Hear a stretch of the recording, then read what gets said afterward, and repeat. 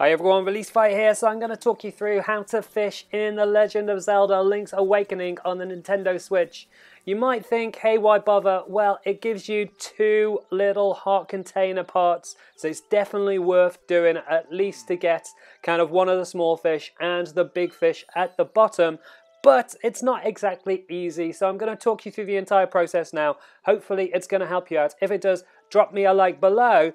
But essentially, the fisherman's instructions are pretty simple and they won't necessarily tell you how to catch fish. They'll just tell you the buttons that you can press to be able to do things. So you cast with A, and the longer you hold A, the further you'll cast out, and then you use the left analog stick to press left and right and up and down to be able to move the lure through the water. So you can see I'm bobbling it around to try to get in front of the big fish in the middle. So if you use the left analog stick to do that, that's all well and good, but the whole catching process is pretty tricky. So in the instructions, it told you to use A and to press it more to be able to reel in quicker. However, it didn't talk to you about the line snapping and the fish running off.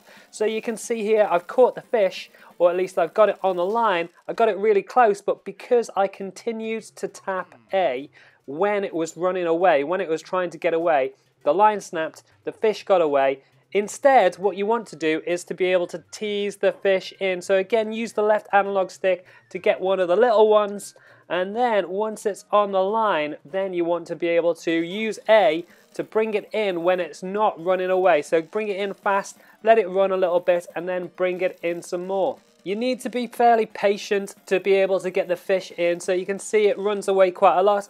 But remember not to try to fight it too much when it's running away. You just want to like tap the A button a little bit when it's running away, maybe once or twice to get it to turn around quicker. And then when it does turn to face you, you can then smash the A button to bring it in, and just watch out for when it starts to run away again. So repeat that process over and over again and you'll eventually catch your first fish. But the big fish are a little bit more tricky to catch than the little fish. So the little fish is relatively easy to get, and like I said earlier, you'll get one of the heart container pieces as a result of it. However, the bigger fish are much more tricky, and the reason for that is because they're heavier and they will break away from the line a little bit quicker. So I just want to talk you through the same process again, but this time catching the big fish at the bottom, which will give you another of the heart container pieces. So again, using the left analog stick to be able to get the lure a little bit closer to it, and then when it takes the bait and gets on the line, you want to start reeling it in. But you can see it's fighting it, so when it fights it, you definitely don't want to fight against it too much. But when it's facing you, you want to smash that A button as much as possible, but be ready to stop as soon as it turns away. When it does turn away, you can get it to turn to face you a little bit quicker by, you can see the line just doing like a few little yanks on it without pressing loads, just like 1, 2, 3, just little bits as it's turning away to be able to get it to turn and face you quicker.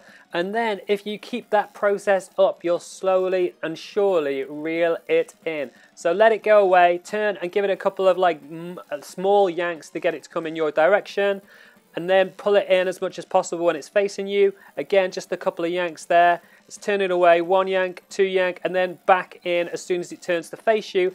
Don't get too over eager when it gets close.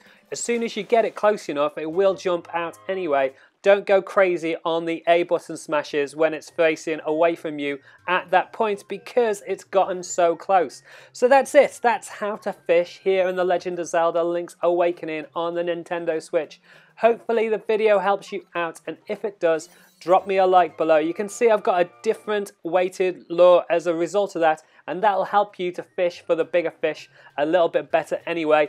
But you'll still need to use the same process, and obviously having the heart piece is going to be beneficial. Like I said, drop me a like below if the video is helpful. You can also subscribe to the channel if you haven't already, with the links on the left hand side, and hit that bell button if you want to get notifications for all of my videos as they come out.